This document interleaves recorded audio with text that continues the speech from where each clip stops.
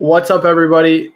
Welcome to another installment of Talking Watches with the Cardinal. This time, the Late Late Show. I've got an extremely special guest. I'm honored to have you on the show, of course. I want to thank you so much for joining me. I got the real Cars and Chrono. That's his Instagram handle right here if you do want to give him a shout. He has an incredible car and, most importantly, watch collection. And, of course, again, I want to thank you for joining me tonight. Absolutely. My pleasure. Thanks, Marco. Yeah. Like I said, before we obviously started the broadcast, I wanted to pick your brain a little bit because we don't get, a lot of collectors like yourself. And obviously, I made a video for you reviewing, a pretty extensive part of your collection. Your collection has grown considerably since then, even though, you still have a pretty considerable watch collection. I'd love maybe to start off for those who maybe don't know you, how you got into watches, the whole shebang. What's maybe a little bit what's in your collection, what's your collecting philosophy, that kind of idea. Yeah, absolutely. So thanks, Marco, the Watch Cardinal. First off, thanks for having me on. Big fan. Been following you guys obviously for a while. You and Tim Wright and now JJ. I just really keep it short. My watch collecting story really began with my father. It's very cliche.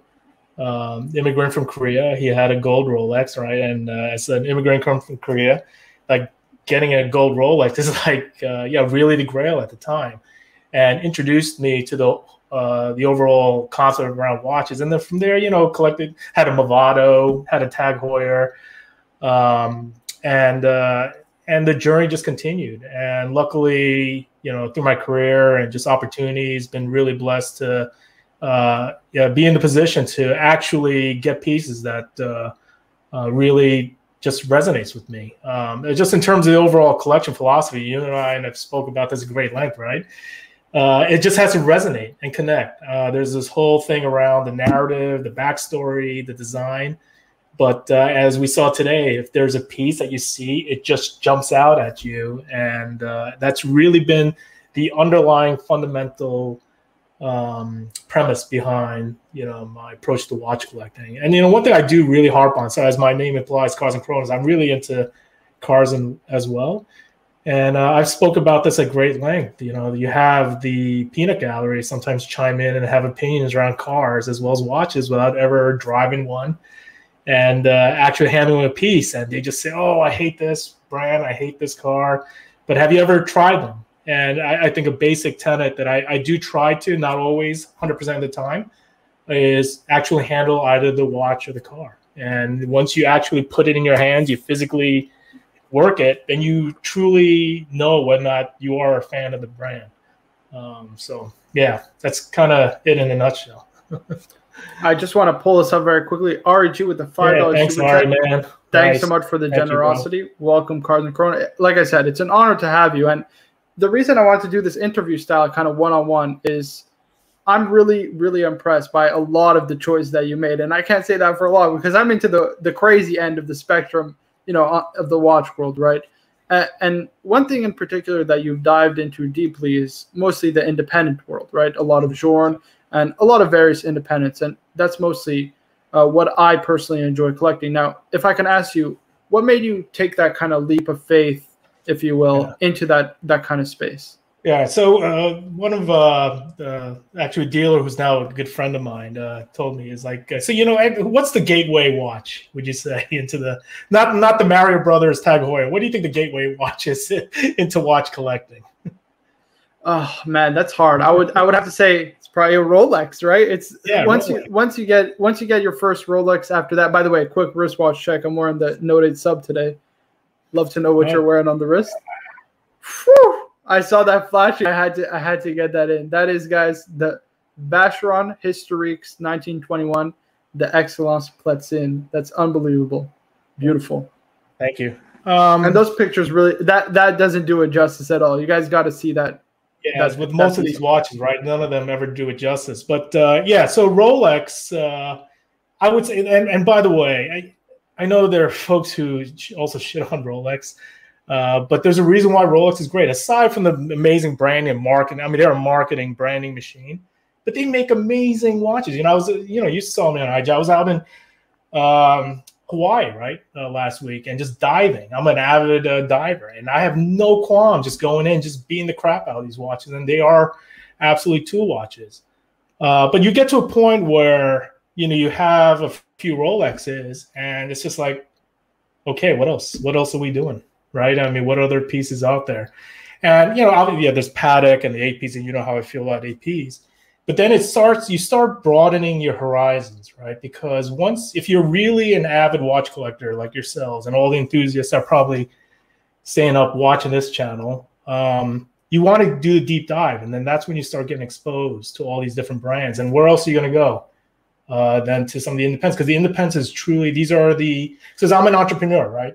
And the thing that always resonated with me around the independents, these are at heart also entrepreneurs. I mean, they're artisans, but they're also entrepreneurs, and that's where the narrative comes in around, like, understanding the story of where they came from and why did they get into watchmaking, and how they made that long journey. That to me connects me then to the brand, particularly with the independents. So yeah, that's pretty much how I get. I'm going to comment that in just 1 second, but I did get a $10 super chat. Very kind of you. Thank you so much, Riss Ross, with a $10 super chat. It says, here's my belated 1K. Congratulations. I appreciate that. Guys, if I'm able to do this, it's because of the support of the viewers. So I really, really appreciate that. And, you know, it really does mean a lot to have your guys' support. So thank you so much. Onwards and upwards. And, you know, I hope it's only up from here. But yeah, listen, I totally agree with you. And I was bringing this up earlier in that you can't compare, or you can't evaluate rather, a Rolex watch versus, you know, some of these big name independents, or, you know, these kind of higher horology brands, right? The way I evaluate a Rolex is how rugged it is, how durable it is, its tool watch kind of aesthetic, and also the timelessness of its design, right? I think you can also say that for a number of models. For example, I would say the Breitling Navitimer definitely falls in that category, right?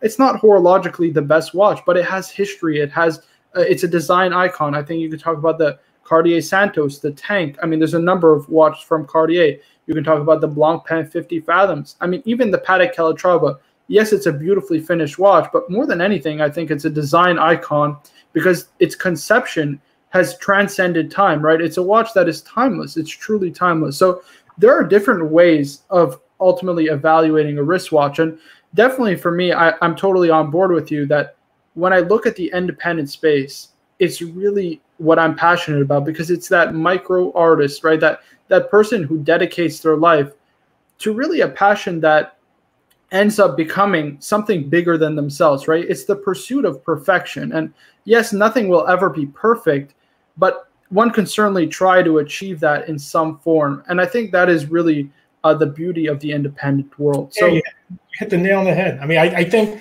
like, the watches aside, right, there are people behind these things, right? These amazing marvelous machines that we have on the wrist. And I mean, you can just you can like what you're looking at. I mean, you see the time, you like the movements and whatnot, but to understand, like, the effort and the effort goes into the design, the movements, and just the metals and the craftsmanship. I mean, that just adds a lot more to the overall story and narrative of what you're basically holding in your wrist. That essentially is just telling you what time it is, right? At the end of the day, aside from the other 54 complications that maybe VC has. And that's what makes you appreciate it more, right? So I'm absolutely, yeah. Right. We got another super chat. Thank you so much, AMJ. I really do appreciate that, with the $4.50 Australian. Love the non-Rolex chat we get from our Cardinal.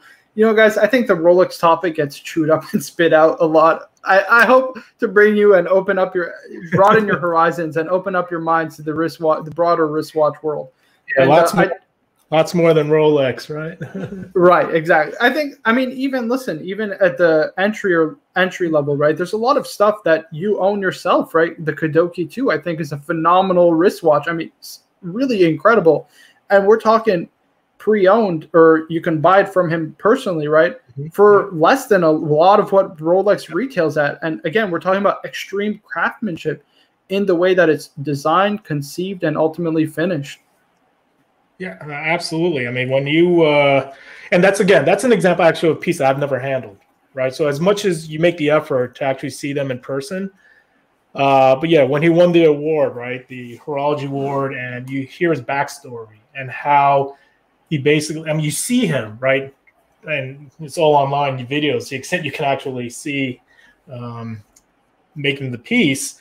I mean, it's just, I don't know, there's an analog component to it that is being lost. Like, you know, it's this whole cliche, right? We're all going very digital, and that's fine. But the analog effort that goes into making these pieces, that's what we call it. It's basically art on your wrist. And this is just a work of art. And again, these pictures just do not do it justice. When you put this under a loupe and you see that complication and they basically the engraving and the detail that goes into that,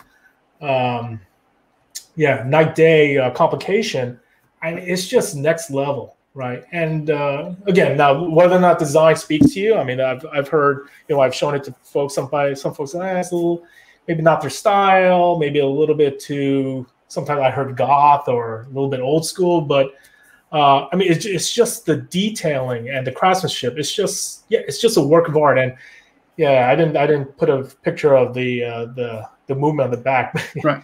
I could pull it up. I could definitely pull it up. I'm sure there will be a lot of comments around the movement. But again, it's just it's beautiful. It's just a beautiful timepiece, right? And relatively speaking, in terms of affordability, I mean, these aren't commanding like ridiculous premiums in the market. I mean, you could just and that's the other thing about and this is one thing I got to really call up about Kentucky. Is like you could just reach out to them and they'll interact with you. And that's something that's also lost with the brands. And again, I'm not being judgmental, but you can actually like reach out to them directly and they will interact with you and they'll talk to you about the piece and you'll get them directly versus, you know, dealing with a large corporate entity, right? And that's something, and that's meaningful, right? We talk about the boutique experience. You're actually speaking to the guys that are making these pieces. You know? Right. There's a difference between, in my opinion, showroom experience and the experience you have with somebody like this, right? I mean, I think it was an interview with Watchbox. I was this amazing collector. He had a number of independents, and one person who works there, his name is CQ. He said, you could spend upwards of $1 million for a certain brand. You can't even get somebody on the phone, right? In a piece like this, you can entirely custom. I mean, you're talking literally with the watchmakers who work there to ultimately create the piece of your dreams, right? Your vision comes to life, essentially. I just want to pull something out very quickly. Joe Kramer with the $1 super chat. Thank you so much, my man. Guys, I just want to do like a one-on-one interview. Then I will open it up to everybody else to join if you would like to join. But I do want to pick his brain because I don't get to talk to a collector like this all the time. Now, I do want to bring this up because it is important, and it is something that I think is often overlooked in a conversation where we're comparing some of these brands, right? So he's asking Moritz Grossman or Lange, and I'd love to get your perspective on this. Who was better? In my opinion, it's an invalid comparison. Here's why. Because they're different watches, right? It's not a question of what's better or what's worse, right? Both of them are at the highest level of finishing, right? If you choose one or the other, you genuinely can't go wrong. It's really what sings to you, what pulls your heartstring, and what you would be proud of wearing. Because both are phenomenally made and executed watches. It really comes down to what you prefer. Yeah. So again, this better question. All right. So there are things where you can absolutely say what's better, right? So better when you look at it from an objective standpoint, right? Fit and finish, movements. You can make an argument. There are some objective qualities that make a watch good or bad. Exactly. But at this level, I mean, this level, we're talking the highest level, right? The best of the best. That's exactly it. And again, I don't have as much experience with the Grossman. The Langes, though, I will say, so the double split has been my experience. I've obviously handled the Zeitwerk, the perpetual calendar, even the Odysseus, which I think, frankly speaking, is a little bit hyped just because they're stainless steel. I mean, the Langes, oh, man. I mean, the movements on there is just next level. And, I mean, if you're going to make, I guess, a comparison, Grossman, I mean, Lange, I really struggle to have a direct comparison with the depth of the Lange movements. Right now, people refer to them as hockey pucks. They're just a little bit chunky, thick. But when you can just deep dive into these, like you're basically like in a city, right? A mechanical city of movement. And I would really encourage anyone that has never handled the Langes in person, particularly the chronographs. I mean, it's just it's just amazing. Like the first time I saw it was just like, you know, mind blown. This is a picture you did take on your Instagram. Exactly. This is absolutely, I mean, guys, this is stunning. You know what I mean? But, and again, that's the shortcoming of these photos, but the depth. And you put a loop to this, I mean, you will just be completely engrossed in terms of, just the overall, like there's a design, absolute design element, but the fact that we can actually build something like this in this day and age and put this on your wrist, I mean, it's just, I mean, the science behind this is amazing. It's phenomenal. And I think Longa and these type of movements, I'm really struggling to see another movement that comes close in terms of the depth and the character of this.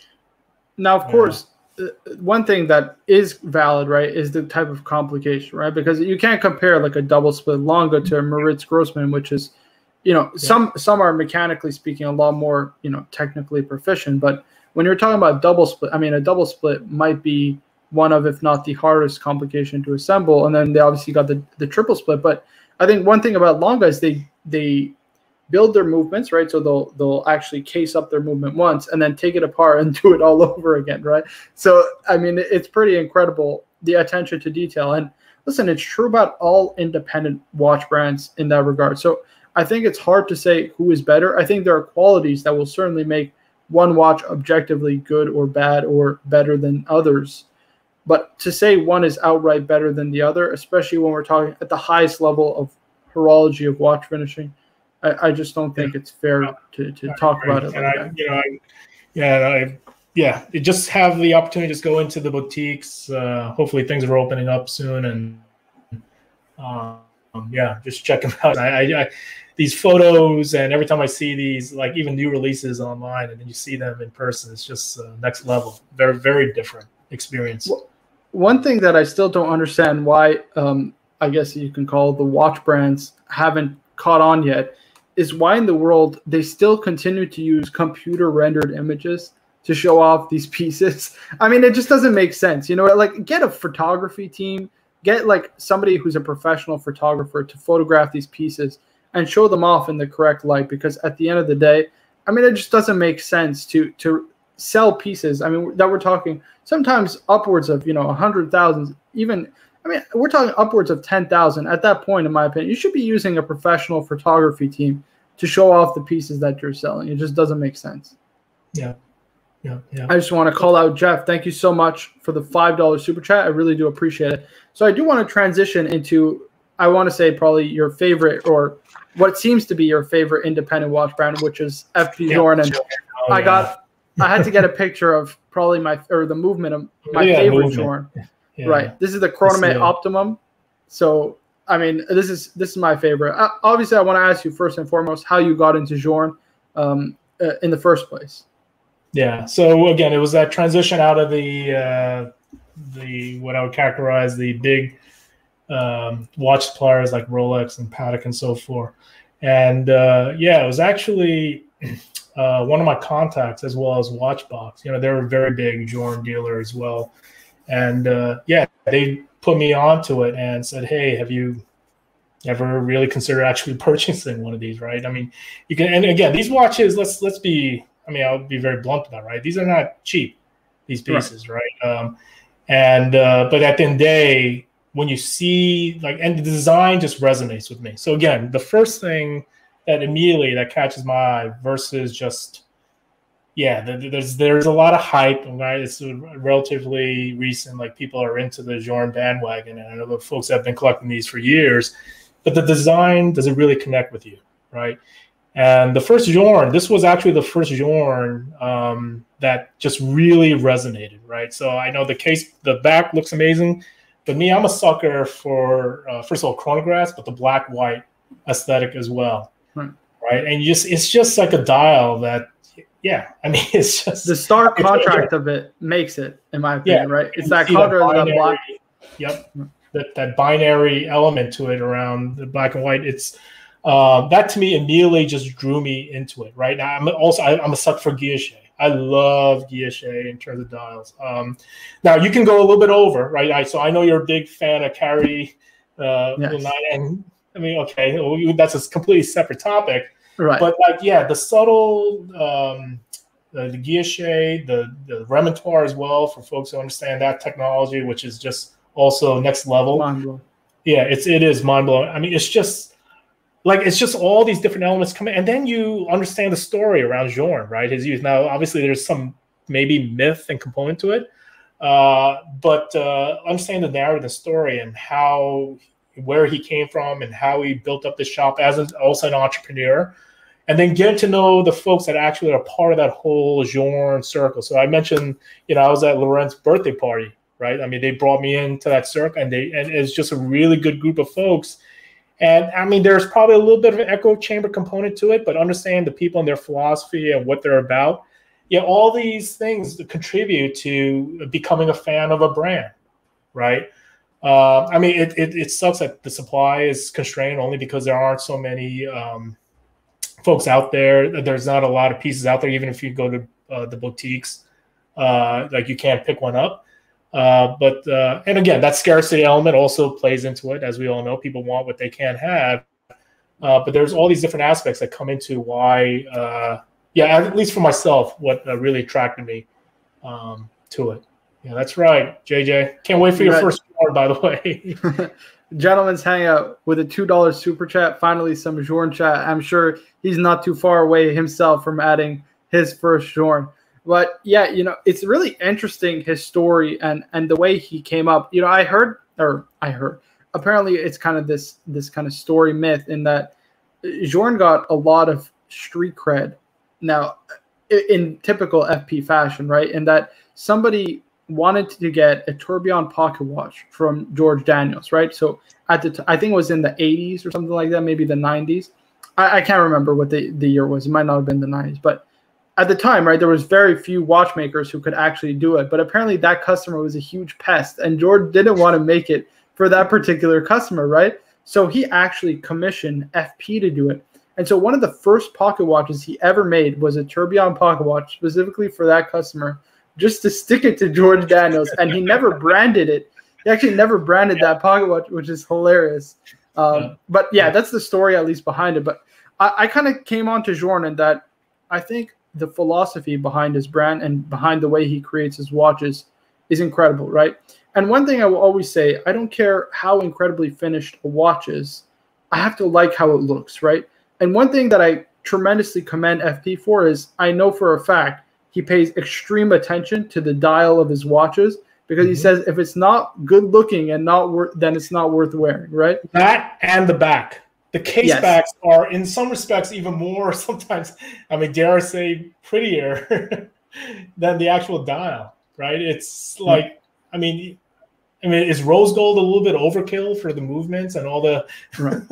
I mean, you do it because you can, right? It's a little bit of, I guess you could call it horological flexing, right? It's absolutely a horological flex, but it's gorgeous. You're definitely flexing. It's absolutely gorgeous, right? Right.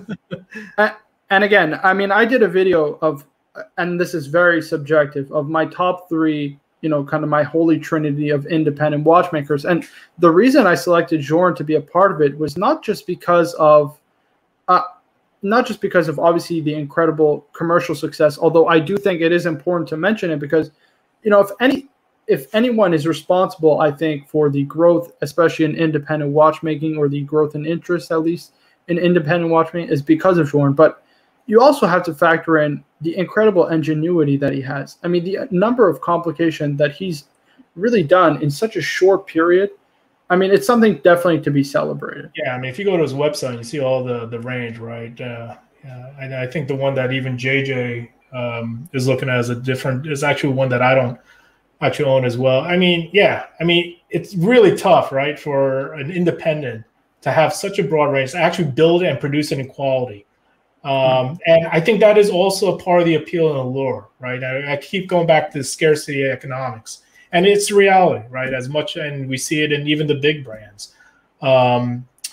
It's something to be desired also, because aside from the finish, is that people want what they can't have, right? And I'm not sure if it's really intentional on their part. I truly believe it is definitely supply constrained. I mean, obviously COVID didn't help either. Yeah, I mean, folks, once they get into the brand, they go deep. It's waiting lists galore, right? I've been waiting for some time for that resonance as well. I'm not even sure he'll get to it when he's going to get to it. Is the feedback that I get. All right. I mean, listen, these are not easy watches to get. I just want to pull up this comment right here from Alon. He says, "So, what do you think of Roger Smith in the Isle of Man?" I'd love to get your perspective on this. Yeah, Roger Smith again. So again, I keep coming back to the narrative, right? So again, and this is where I'm going to actually be honest, where I've never actually handled the Roger Smith pieces, and I would definitely be speaking against my own philosophy around if it's something that will actually resonate and connect with me. I mean, design-wise, Roger Smith doesn't always necessarily speak to me. It's one where I think, from what I understand, the fit and finish is also really solid. But yeah, I think I'd probably be speaking out of turn unless I actually handle it right in the hand as well. You know, I think I'm kind of with you. The design, listen, the design is a very traditional kind of round case shape type of watch, right? But I mean, there's nothing really to say other than they're incredibly well made. You know what I mean? Like this, but he's an incredible watchmaker. There's no question about it for sure. But yeah, I wanted to pull this one up in particular because it is my favorite Jordan, as you know. And by the way, that's my favorite as well. Just FYI.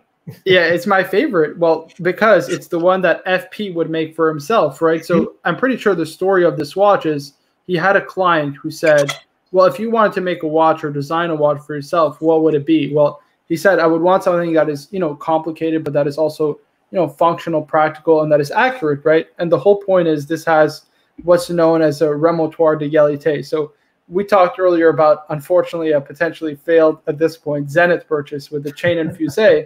Now, a remotoir d'égalité is another type of constant force device, right? Which essentially provides a constant amplitude over the course of a power reserve of a watch that will stop, right? That will stop the big imbalances of power in a watch movement when it's fully wound, when it's minimally wound, and everything in between. So I love this watch. I love the design of this watch. I mean, I wish I could add it to the collection, but I mean, this is just, this is some next level watchmaking. Yeah, I agree. I mean, this even to me, so the Lune Havana is the other one in the collection, as well as the vertical turb. Yeah, I would say this by far connects with me the most. And the vertical tourbillon, first of all, it's a little bit thick, and the tourbillon is really cool. I mean, when you see it again, when you're handling the person, it's a work of art, right? Now, I understand tourbillons aren't considered maybe the most difficult to manufacture, and this is obviously speaking to other folks in the industry that maybe compare tourbillons to other complications, but it is absolutely a work of art. And then the Lune Havana, I mean, that's a cigar piece, basically, right? That little chocolate dial, of course, with the guilloche and the moon phase. Yeah, just really pretty pieces. But by far, this one, it just connects on levels that it's just sometimes hard to also articulate. Right, 100%. I just want to pull up some chat. He says, carry over Jordan every day of the week. Twice. Listen, I'm with you. Carry is my favorite independent watch. But again, guys, I think it comes down to this idea that you got to buy what sings to you. If you don't buy what sings to you, I mean, you're not doing it. And that's the other thing about Kim and Jim. So that's fine. But have they actually handled both pieces and compared them side by side? I mean, exactly. That's what I always love about the commenters here, right? And if they have, that's great. I mean, show me the photos. Let me see them on your wrists. And that's where sometimes it gets, the conversation goes a little bit sideways. I tend to agree with you. You got to try these on before you can honestly critique them. You can obviously critique them from the outside, obviously looking at, kind of the text and specs, but it's a very shallow, analysis in my opinion, for sure.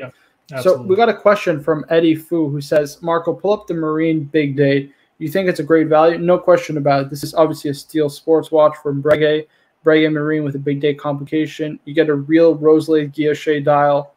Same thing on the rotor. So you get, again, Roselet engine turned rotor on the actual movement. Let me see if I can't find a picture. And of course, whenever you want to show somebody something, there you go. You can never find it, but it looks like I found it. So, I mean, these movements are hand finished, beautifully executed. The one problem I have with it really, and I'd love to get your opinion on this, is the lugs.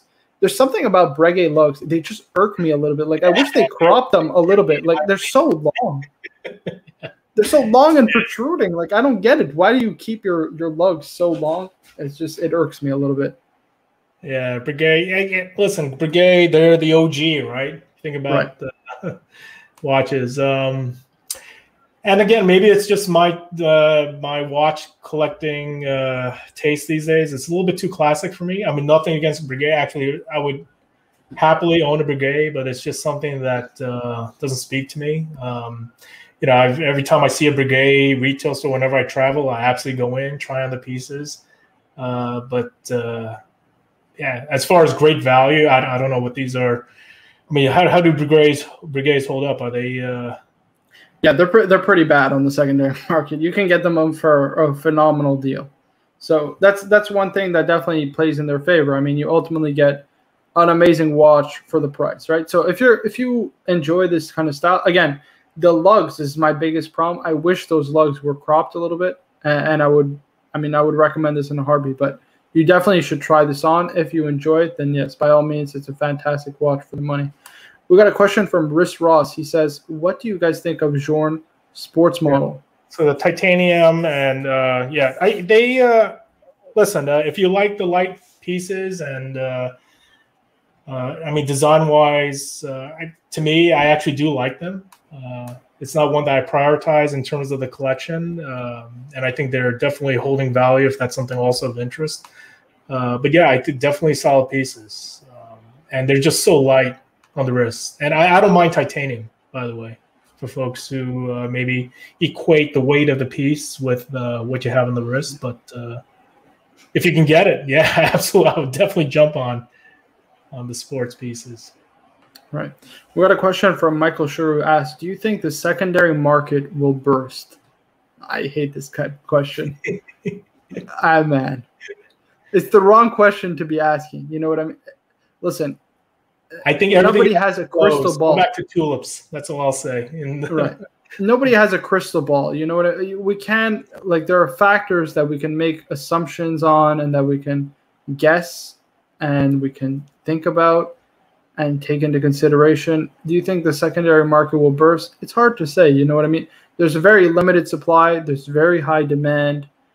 And there's a lot of factors that I can say in favor that it'll keep exploding more or that it'll, maybe soften on the secondary market. But if you're wondering, because you want to purchase one, if the secondary market will burst, you're buying for the wrong reasons, in my opinion.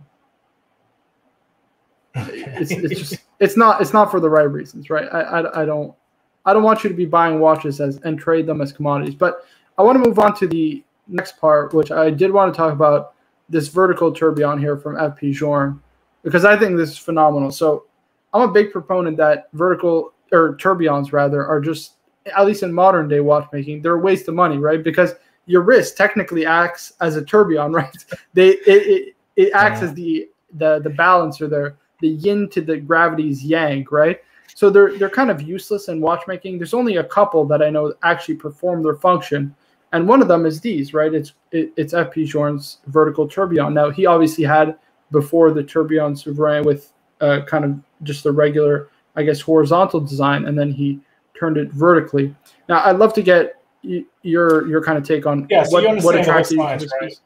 Right, in terms of right. So what attracted me is it's just I think it's really pretty, right? I mean, aside from the science behind, when you had pocket watches that dangled versus when you put on the wrist and they're, sitting horizontal, right? And he was trying to calibrate and account for gravity. And okay, sure, that's fine. But to me, this is one of those when you put it on the wrist, you handle it. It's just it's something that to me is a work of art. Right. And again, art's very subjective.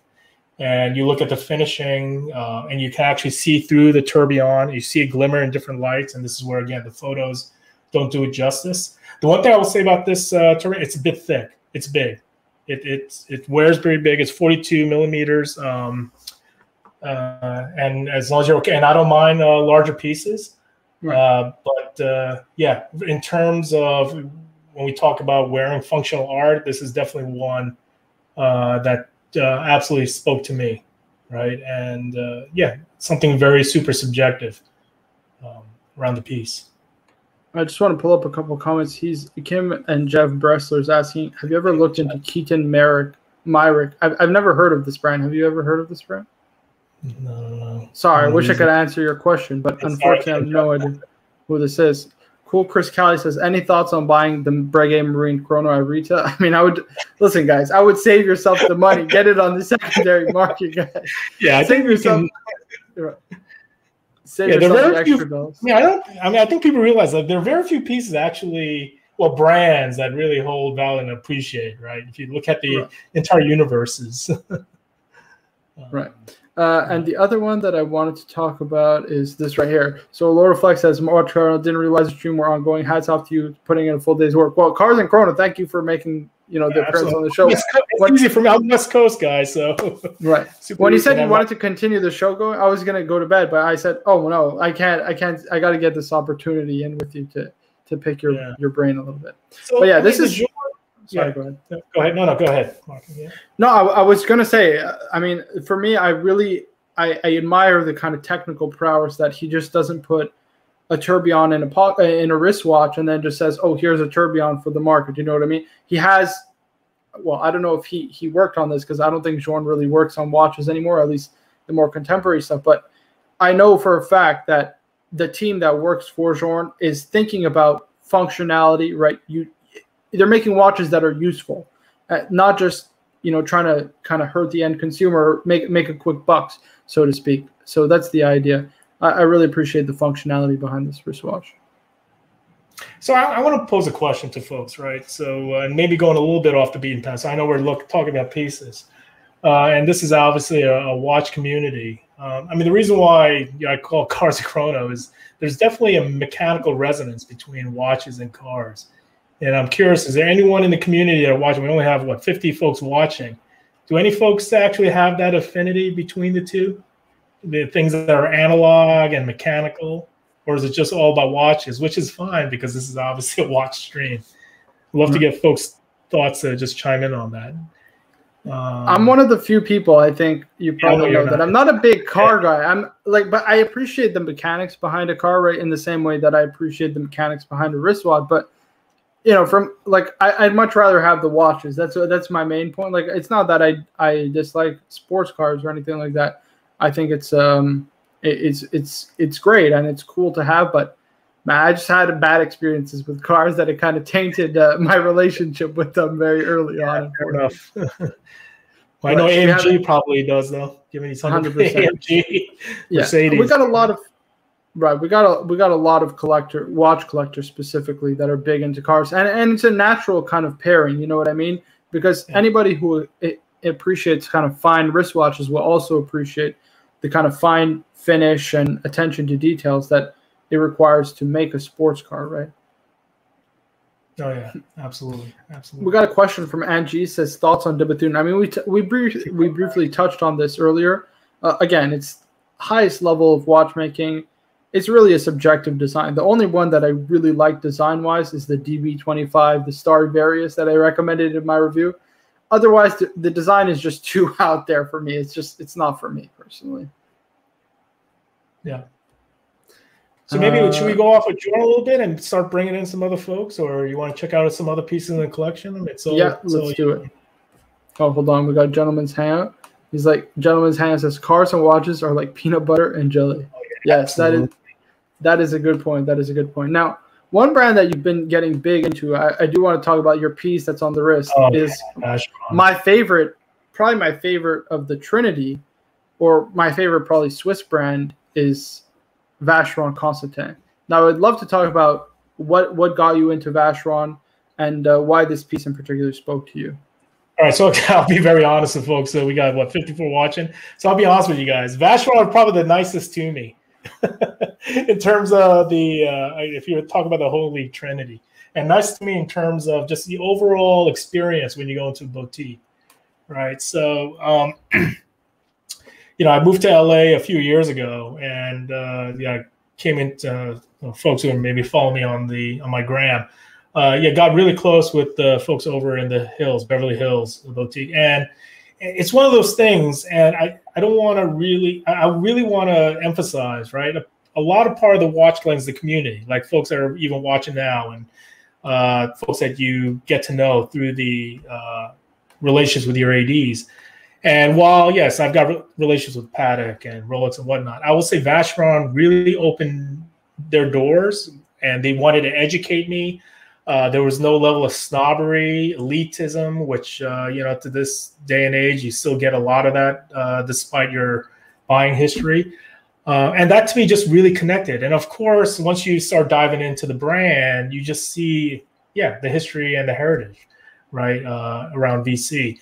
My first was the overseas. This was when overseas was not at all where it is today. Because it was a piece that I love, the blue dial, right? When you see the overseas in person, you can really deep dive into it. And that from there, the journey was on, right? And that was a funny story with the 1921 is, when this came out earlier this year, it was because of that relationship. And this is really, and it's so cliche. We talk about relationships matter, but this was a piece which it's limited 100 around the world. North America was maybe getting about 40. I don't want to misquote, but maybe roughly about half. And there are other folks in the queue that obviously big spenders, spent a lot more money than me, but because of my relationships and where I just really connected with the folks in boutique, they put me up on the queue, and super blessed. And the reason why this actually, it's probably one of my favorite pieces. My affinity with cars, right? I mean, if you know the history around the 1921, I know there's a whole preacher story, the horses. Right, there's 3 different stories I've heard at this point. Versions of it, to me, is about the cars, right? At the end of the day, and when you're driving, I'm looking at it right now, and I'm driving on the steering wheel, and it is really silly. But yes, you see it exactly. It's cool. It's cool. I mean, it's one of those funny stories, right? Exactly. It gets you, I guess, revved up a little. I mean, what else is there in watch collecting if we don't make a couple memories and have a good time while wearing these pieces? You know what I mean? We got to enjoy these pieces while wearing them. So, I've heard 3 different stories, but see, Christian Salmoni kind of broke my heart and said that the car story is an urban myth. It's like a legend.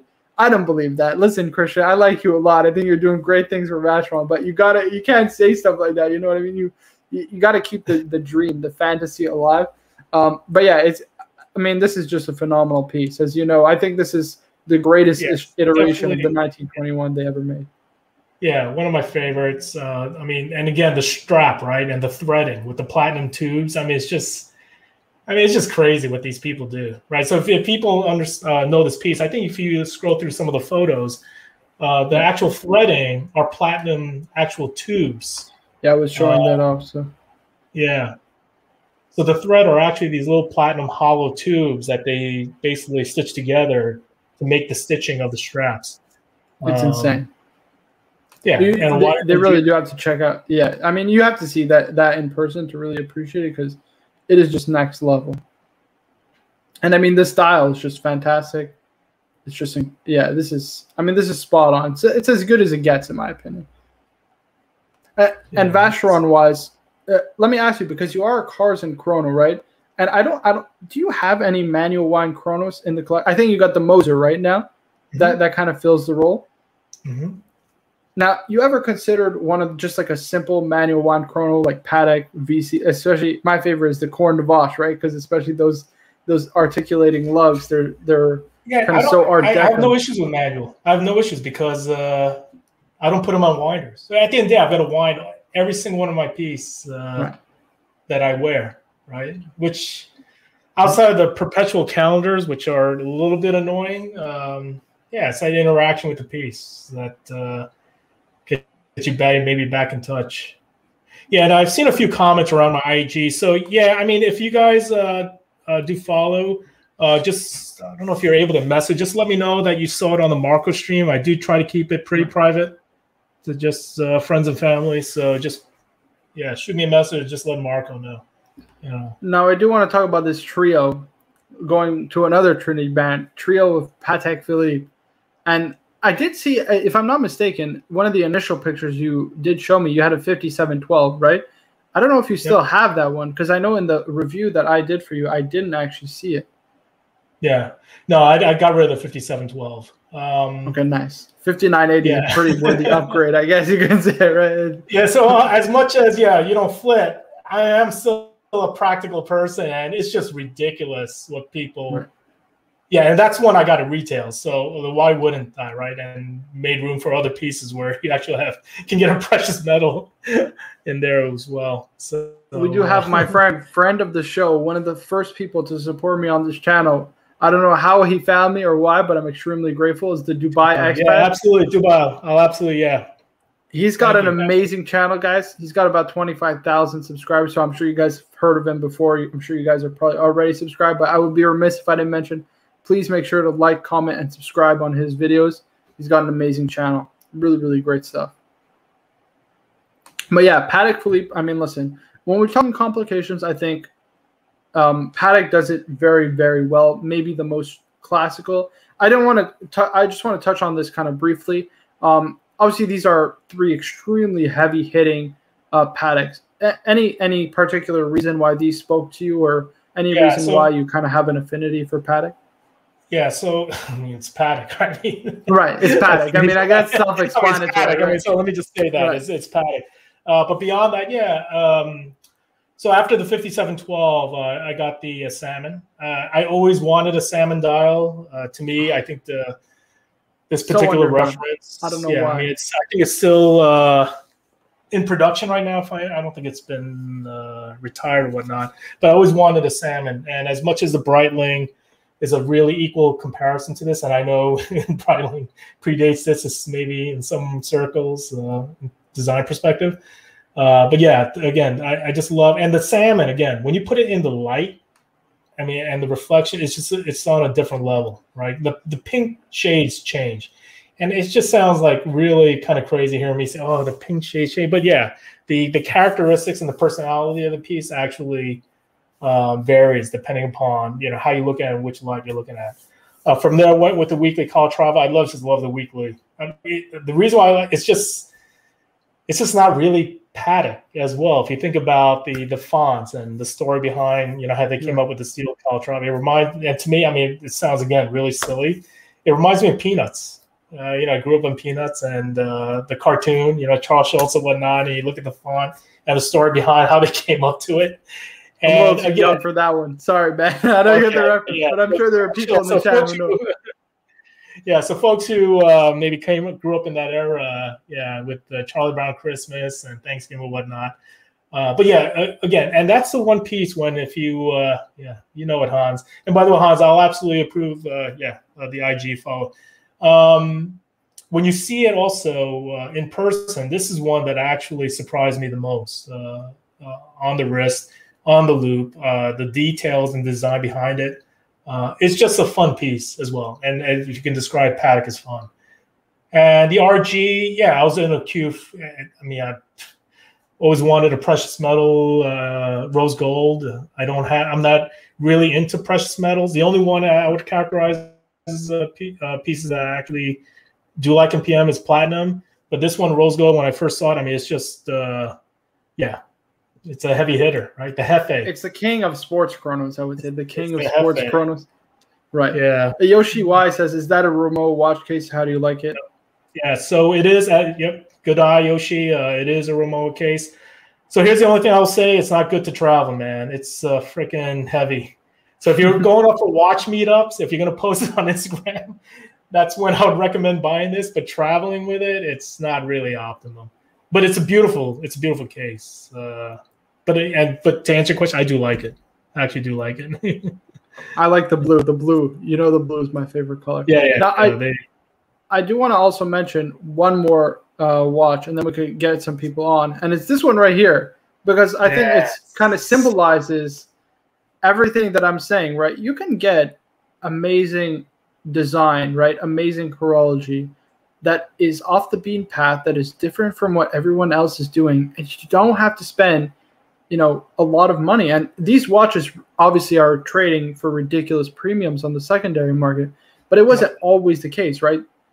Well, even just a year ago, right? I mean, you guys did. I think there were a few folks that actually bought the salmon dial release as well. I mean, yeah. So again, there's that independent watch committee, the independent group, right? I forget the name of that group. Actually, I have the book here.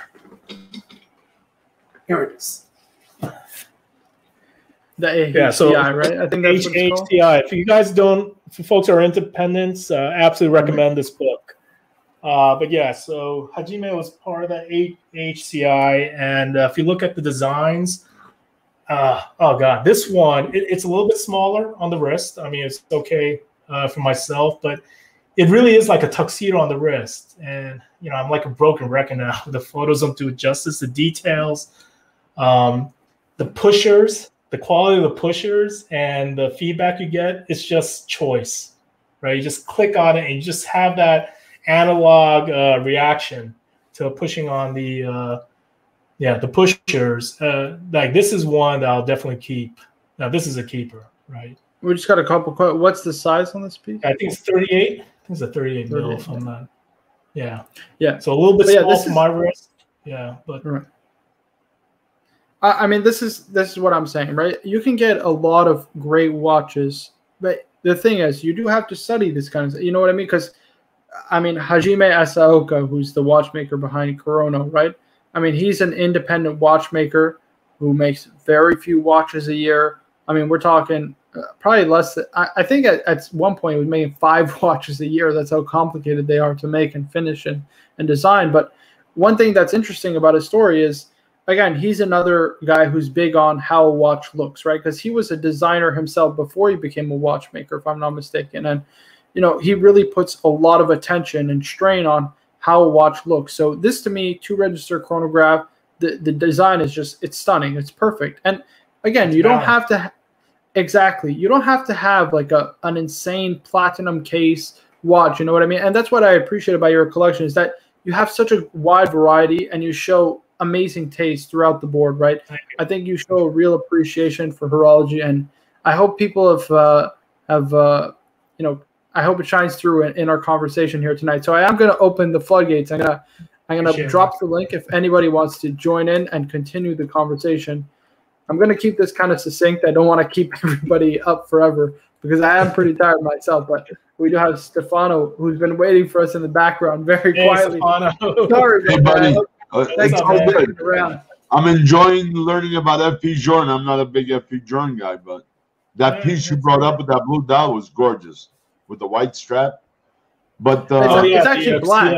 It's black. Oh, it's black. It's actually black. Okay. Yeah. Okay. Yeah. So that's a FP. So for those who don't know, FP Journe black label. Now, as far as I know, and correct me if I'm wrong, they make 2 of those watches per model per year, right? So there will only be 2 of that made every year. And then that's it. They're done. They're not making another one with a black dial. So we're talking about rarest of the rare when it comes to FP Journe, at least modern FP Journe. Gorgeous watch though with the white strap. It pops. Yeah, it's funny. Like when I put the white strap on, I got a lot more comments than the actual piece itself.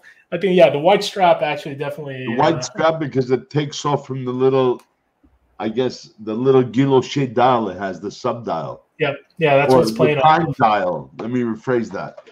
But I want to ask you a question with your Kudoke. I've been looking for a gold dragon for a while, but Watch Buys is the only place that sells them. But I just shot out a week ago an email to the company direct. Yeah, the company is pretty responsive actually. So typically, when I'm very responsive. Maybe retailers that when you tell them that you spoke to, I know they work through their distributors. Yeah, because they have no representation in Canada, and I sent that email that there's no representation here, only in the States. Hold on. Here, guys, do me a favor. Could we just turn off our cameras? Because I think we're shoot losing. me a note if there's any way I can be helpful, Stefano. Right. Just turn off your camera. There we go. Okay, perfect. I think we're good now. We got you back, Cardinal Corona. Sorry, we lost you for a second. Oh, did you lose me? No, you're all good now. You're all good now. Sorry, you want to just say that all over again because we lost you for a second. No, all I said was, yeah, for Kadoki, they usually work through the distributors, but the corporate is pretty responsive. Yeah. Well, I'm sure Should they'll I turn get off my back to video me as because well? No, I mean it's all good. Here, I'm gonna turn on my camera. If anything, just let's I'll keep it keep to mine us on. two. Right. Just because I think the bandwidth is it's high when there's so I a reached lot of out people to join them on the stream. last week. So I'm waiting. Well, this week passed a few days, Wednesday, I think, that I said there's no representation in Canada. I'm looking for one of your golden dragons. So I'm just waiting for a response. I said, there's nobody in Canada that carries you. So All right, Golden Stefano, shoot Dragon. me a Oh, DM sorry, if go you. Yeah, I might be able to help you. I Just shoot me just a sent you a DM. request for Instagram, but my professional, the one that I sell watches on, even though I'm an Yeah. architect, I've been sidelining and full-timing since 1980 with watches. So it's just in time I sent you the message. Okay. All right, I'll check it out after the stream. Yeah. Let me ask you: the Golden Dragon, are those one of his hand engraved pieces? Yes. Okay, nice. Yeah, because and the grave, silver and gold. right. Yeah. So for those who don't know, I think Kadoki himself rose to fame. He worked for, I believe it was Habring, right? Richard Habring, for a while, and what he was most known for was his engraving work. And that Kadoki too that you saw, it was a hand engraved night and day indicator. So yeah, I mean he's exceptional. Oh, when it comes to that dragon got, looks amazing. there's somebody else in the background. We got Hans joining us. What's up, Hans? Hello. Thank you for joining the stream. Is this Han Solo? Thanks for letting me on. I think this Hans Solo. It's Hans This is Solo. Han Solo. What's up, I brother? thought you were This Matthew is Egan. Han Solo. Hey, there I he thought you is. were There he is. Matthew Egan. I am. I had to Okay. change it up though. Is that Okay, a I date like it. sub or no date sub? That's a date. That's a date. Very nice stuff. Hey Hans, where you calling in from? Where you at, bro? Boston. Ah, I'm New York Yankees, man. I lived in New York for 20 years. He's a masshole. He's a masshole, as they would say. Hack the can, have a yad. Shit. Yeah. Oh, Boston. All right, all good, bro. We're talking watches. I not love baseball. the Red Sox. I love the Red Sox. The Bruins, the Patriots. I love them. But what new watch? I added Cars and Chrono on Instagram. Hopefully it accepts. But No, absolutely. But what new watch did Joe Kramer get? I got the Millie. I got the What? Rolex Z Blue Milgauss. I mean, Damn. it's, not quite the top of high horology. It's nothing compared to Marco's Batgirl. But you know what? I take pride in it nonetheless. It's another Steel Sports I can add to my collection. Definitely. Hey, listen. Any Rolex is a great addition to the collection. It's nothing to spit at. You know what I mean? Like, there are people, and it was something that Oshin brought up to me when I was actually streaming with him. He's like, man, you love the independent world so much. Those worlds usually don't coexist. Why do you, kind of own Rolex? And I told, I actually thought about it, right? Because I wasn't sure, but I appreciate, and I did say, you know what I mean? I own Rolex not just because they make a phenomenal product, but it's the idea, the history behind Rolex, the design, and what Rolex used to be. Ultimately, it's not used in the same way, but it's a rugged, durable tool watch that you can, kind of do anything, go anywhere with. It doesn't have to be the fanciest movement or the greatest finishing in the world, but it gets the job done every time, and it's a design that certainly speaks to me. So that also, Marco, and your money's safe. Like I don't care if you buy the Oyster Perpetual or the Air King, the Datejust, your money is safe. I mean, whether you'd like to admit that or not on air, I mean, it is what it is. Right. Listen, I will never say obviously buy watches with investment in mind, because it's just not what I believe in. You know what I mean? And it's not the way I think you should be collecting, but. I mean, yes, that is definitely a component of owning Rolex. That is certainly nice to see. I just want to let the chat know, if you guys have any questions, please feel free to ask us. I'd be happy to answer any questions you may or may not have for us. So yeah, I'll just pull up a few chats. We got Lord of Flack asking, Milgauss is awesome. Crazy that you couldn't give them away a decade ago. Okay, could you give them away, but no one wanted one? Right, that is very true. Absolutely. And Gentleman Hangout brings up a good point. Your money has only been safe the last few years.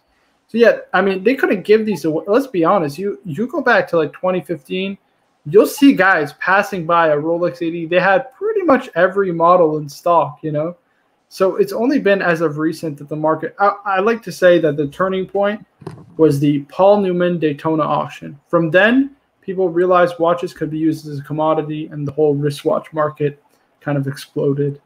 So if the Milgauss is what is it, magnetic? Like it's not magnetic, you know what I mean? So are all the other watches, like I have a Datejust, 41 millimeter, and then I have the sub date. Are those magnetic? Like if I hold a magnet to it, it's gonna be like you messing it up. No, because they do have silicon hairsprings nowadays, and I believe the escapement is also silicon. So those are all both anti-magnetic.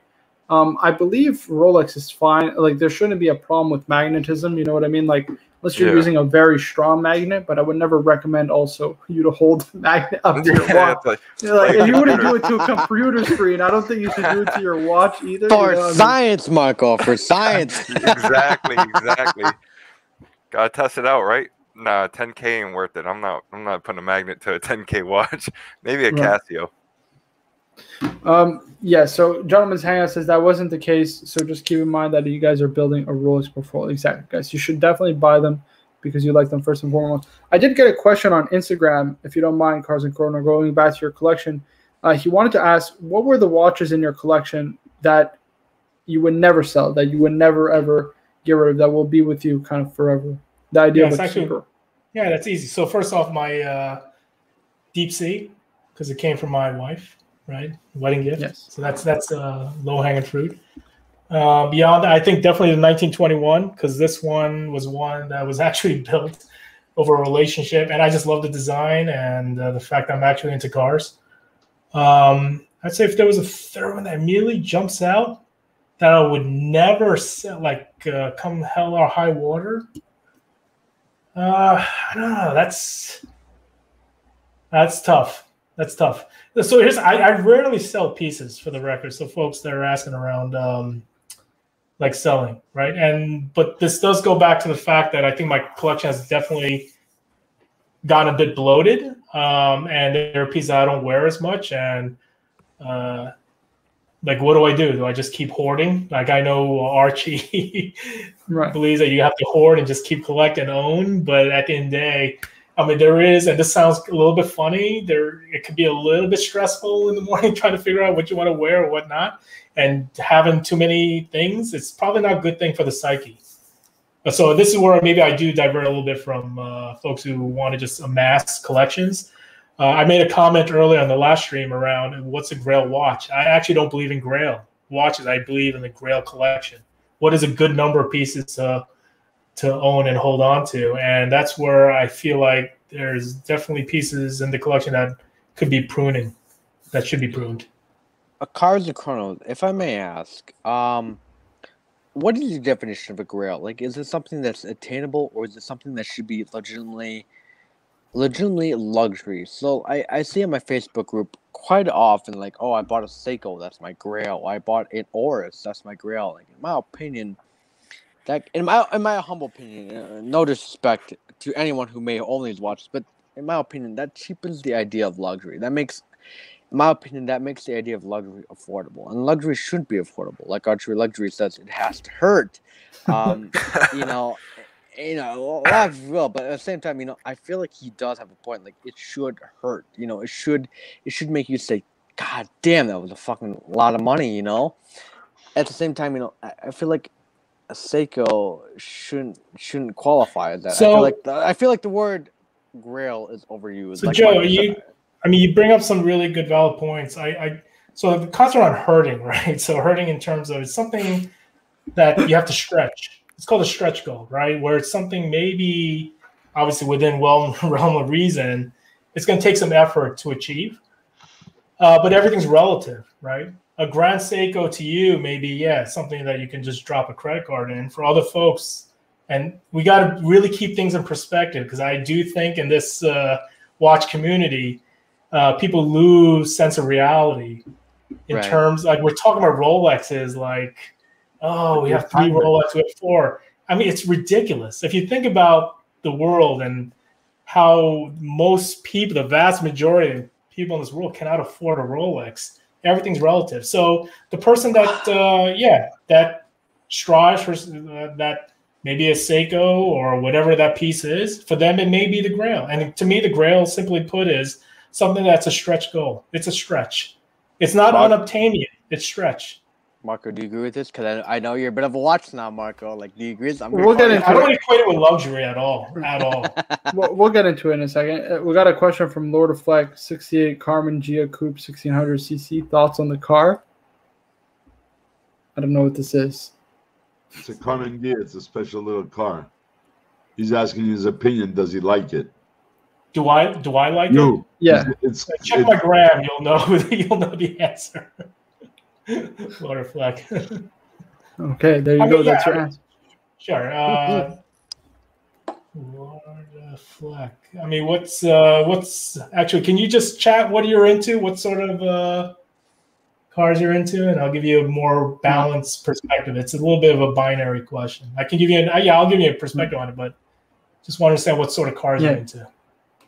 I just want to bring this up because we do have a major Jorn hater in the crowd. I don't know what's going on, but we got Kim and Jeff. He hates Jorn supposedly because, I don't know, he's a major hater in the chat tonight. He said, opinions on Jorn stabbing dials instead of engine turning cheap way of doing things. Listen, I'll say that a lot of brands do it. I don't think it's a cheap way of doing things. And at the end of the day, I mean, listen, you can critique it because of that, but don't forget that will raise the cost tremendously, and that will make it a lot more unobtainable to the average person.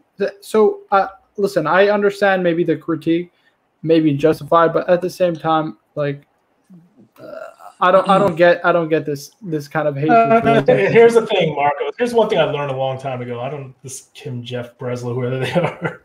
I think they had a few comments tonight. I would love for them to actually hand the pieces. Right.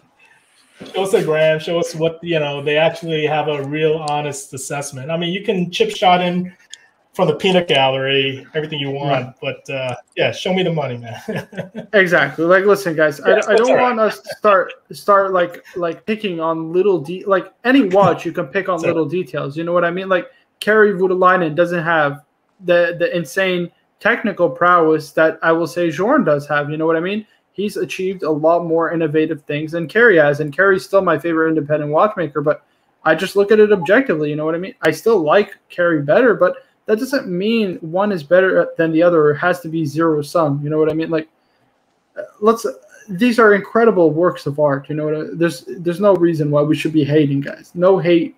There should be no hate. Yeah, but people just want to hate. It's all right. Right. So we do have also. Right. We got Dylan Smith, who says a Grail could be any watch, I think, but the idea of a Grail is the single aspirational watch you seek. So, see, I'm more in this camp, right? When I think of a Grail watch, I think Holy Grail, right? It's something that's totally unobtainable. It's something that you have to aspire for. It's something that you'll likely never, ever achieve, or you shouldn't achieve. You know what I mean? Sometimes Grails are meant to be things that you'll never purchase, but that you look from the outside. You know, they say don't meet your heroes. This should be like your hero that you never meet. That's the idea. But again, like I agree, Marco. I understand at the same time Cars and Chrono's perspective, and that a watch can be a Grail watch. Listen, the GMT Master that I have, the Bruce Wayne, is a Grail watch for a lot of people, and it's certainly a Grail level watch for me. I mean, adding that watch to my collection was it was a hell of an achievement for me. You know what I mean? It felt amazing. Obviously, the story behind it is even more incredible, but that is to me a Grail level piece at the same time. So I hear Cars and Chrono's opinion, and as I don't want to say mature, or as I come to think about it more and more, because obviously I'm reflecting about watches 24/7, I do hear Cars and Chrono, and I do tend to agree with him more and more. Marco, at the same time though, I feel like at your age and your mindset, I feel like it has to be rich, though. I feel like it has to be something that nobody can afford. It makes somebody jealous or ashamed to look at, like. Well, it's subjective. See, that's where you're wrong. Relative, exactly. That's where you're wrong. It's subjective. It has nothing to do with luxury, right? It's very personal. You know what I mean? Like somebody who. I mean, could you call it citizens like Mark? Could you call citizens a run-of-the-mill citizens a Grail? Like, could you honestly stand, or rather sit there and say, citizens is a Grail? Joe, it's weird. It's an interesting perspective, not weird, that you have. Like, citizens, like, again, this is an echo chamber we're in. Like, to you, Citizens may not be a Grail, but there are folks who can't afford a Citizens. There's stock boys in supermarkets that have to work 3 months to afford I don't know why we're talking about certain brands where it's not considered Grail. Everything is relative. I'm just running off of Marco. Like I'm just running off of Marco. Like I know, like he'll say sometimes, I'm not trying to pick at you, Marco. Like literally, I'm not.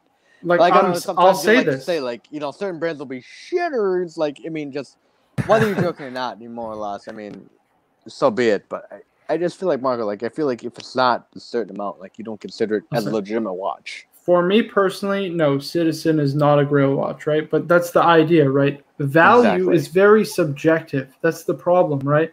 And when you're dealing with any product, period, right?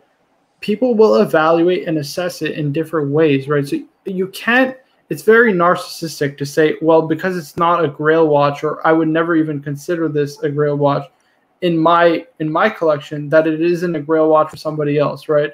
I just don't believe that. Listen, horologically speaking, I think they're, I'm going to say it out straight. They're shitters, right? That's what I would call it. Exactly. There it is. But it doesn't mean that for others it isn't a great watch, right? But listen, I'm in a different headspace in what I collect. You understand? Yeah. So that's why it's different for me. You're in your peer's headspace. You're like 10 levels above everyone else. You can look down on everybody else and say, you know what, that's garbage. You know, that Hamilton, that pizza cutter is garbage. Don't buy it. You know. But listen, I would say that I wouldn't buy it again. You know what I mean? Like when I bought it though, it was a lot of money for me. You know what? It was at the time a watch that was extreme. Like for me at the time, at my age when I bought that, I was about 18 years old when I bought that, right? Yeah, I mean, it was almost 2,000 Canadian. Marco, though. You didn't know what you were buying. You just seen the price tag and thought. But nonetheless, it was still pretty damn expensive for me to buy. You know what I mean? For some people, it's their Grail. It's understandable. Enough. I have some friends. You know what I mean? I showed them my first Rolex, which was the Datejust, and they showed me their Tag Heuer, this and that, and like I still respect it. Like you have a passion. You know what I mean? It's not about like how much it costs. It's about like if you actually like the watch. You know. Going back to Lord of Flight says, so this car was my Grail from 12 years old, bought it and loved it from 32. I haven't bought my Grail watch yet, but when I do, I figure I'll be satisfied if experience means anything. Well, I mean, yeah, yeah, like I don't really know what to say to that. You know what? Experience is everything for sure. You got to experience the watch to determine if it's your Grail. Sometimes you get a watch, you think that watch is going to be incredible. You read up on all the text and specs, but when you wear it for a couple of days, or you see it in person, it doesn't resonate with you the same way that you thought of it. I agree, Michael, 100%. I agree on that. I mean, listen, experience is everything, no question about it. Gentleman's Hangout says, "One man's Grail is another man's shitter." Yeah, it's a good way to put it, right? It's a good way to put it, exactly. But yeah, guys, we have gone on for almost an hour and 15 minutes. I do want to. Again, I want to keep this kind of succinct. I don't like doing these 3-hour shows like Tim likes to do. So I want to thank, of course, first and foremost, Cars and Corona for doing this. I really appreciate doing this kind of one-on-one interview with me. It's been really enjoyable. I really like talking watches. I hope we can do it again soon. I, of course, want to join all the people. I want to thank all the people who joined me on the panel, Stefano, Hans, and, of course, Joe Kramer. All the people in chat, all the people, of course, who upvoted the stream, guys. Make sure to like. If you haven't subscribed already, please be sure to subscribe. And, of course, also check out my guys, Tim Wright, Gentleman's Hangout. Subscribe to their channels. And, thank you all for watching again. Thank you for the support. Thank you to all the guys who super chatted. Hope to see you again soon. Take care, everybody. All right, see you. Take care. Have a good night.